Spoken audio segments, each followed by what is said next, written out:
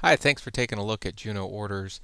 When we first developed Juno Orders, our original concept was just to make quoting really easy. We realized that Salesforce, their native quoting tool, was not something that was just user friendly. So we had this concept of creating a really easy to use quote system for Salesforce. And one of the first issues that we encountered was this inability to store multiple addresses under a contact. So the idea is customer has a project they would like you to quote, and that project has another address and contact that is different from their own. So how do you add these additional addresses that can be used on the quote for that contact? And so we came up with this idea called contact addresses. So if you look at any contact, we allow you to store additional contact addresses, even ones that have nothing to do with that particular contact or their account. So you see you can create as many contact addresses as you want. And this also comes in handy, we realize later, for customers who are coming from other methods like omni-channel, such as a shopping cart. Customers may have you drop ship to one of their customers, and in that case they're adding another address. And that leads us into our next issue. Once we had the quote thing working really well, we thought, you know what, actually the sales order module that Salesforce natively offers doesn't work the way we think about things working. That should just be a smooth flow from an easy to build quote to an easy to manage sales order. So what we did was we built an easy to use quote tool so that you can just quickly create quotes, and on these quotes there are line items. I mean, that's just the way we think about it. It should be easy. Some of these line items are service items, some are products, maybe they're tax, shipping, discount, just really easy, simple stuff. And then you're going to turn this into, say, a sales order. We link that right here. This one's already been turned into a sales order.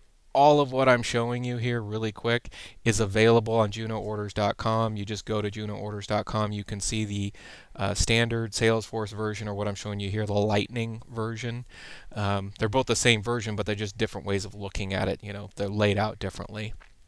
When you install Juno Orders, it's just one version of Juno Orders that gets installed, but the view is slightly different if you're viewing it through the Salesforce Classic versus the new Salesforce Lightning. We're happen to be showing you Salesforce Lightning here. At any rate, you've created a sales order, and of course now you might have some items on this sales order which you want to create a drop shipment for, or create a purchase order for, to get more inventory, or maybe you have a supplier or a partner who's going to perform the work for a service that you've been contracted to carry out. You can create purchase orders based on any number of outcomes. So we built a purchase order module, and if we were in the sales order and we wanted to click on a purchase order, we go right here, and you'll see that this is the vendor that you're issuing the purchase order to. It's related to the sales order. We can click back on the sales order. We can go back here to the sales order. If there was a shipment involved, we created a shipment module. So all of these things just kind of flow into each other, making the whole system really fluid and easy to use. That's the most important part about it. We just reduced all the number of mouse clicks and effort, and made traceability really nice. When the whole order is completed, whether it was a sales order for a service that was being provided or a series of items that were being shipped, it doesn't matter. At the end of the journey, you're going to create an invoice. Again, we just wanted to make the whole thing really seamless. So basically, once the sales order is done and you're closing it out, you're going to create an invoice.